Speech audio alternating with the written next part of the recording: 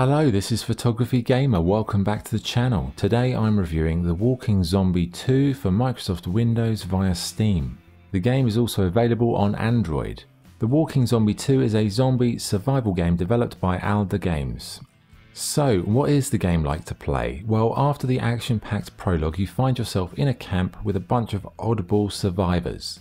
Survivors are how you access quests, and there's an abundance of missions you can undertake, ranging from clearing zombie hordes, taking on gruesome bosses, securing locations by repairing defences, and even fishing out a watch from a toilet bowl as you pluck out all of the poop. The camp has a store where you can purchase items and weapons. The game is not an open world game, however it's more of a series of small locations that appear on a map, and if you've got enough gasoline you can visit any of those areas that you've currently unlocked. The weapons are pretty varied, and you've got firearms, melee weapons, and also projectile-like grenades. The progression system's pretty solid, and you can level up, add perks, customise your loadout, and even evolve your character to complete various missions. So it's quite light-hearted, quite fun, nice looking. You know, it's very easy to pick up and play. It's very simple to understand. It's kind of it has that kind of Android game feel, but a little bit more depth than what you would normally get.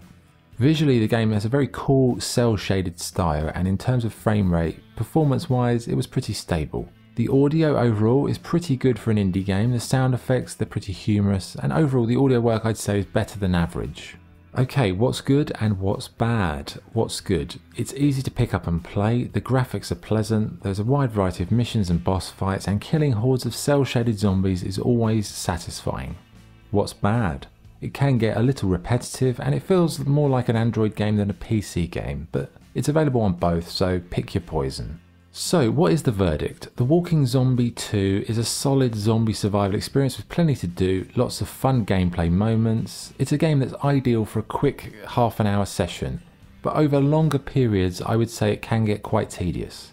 It's got a nice art style, graphics look good, it's pretty stress-free in terms of zombie games, and it's definitely worth looking into. Plus, it is free to play, so go check it out if zombies are your thing. So my score for The Walking Zombie 2 is 7.8 out of 10. Okay, that was the review. Thank you for watching. If you enjoyed the video, please like and subscribe. This is Photography Gamer signing off. Thank you.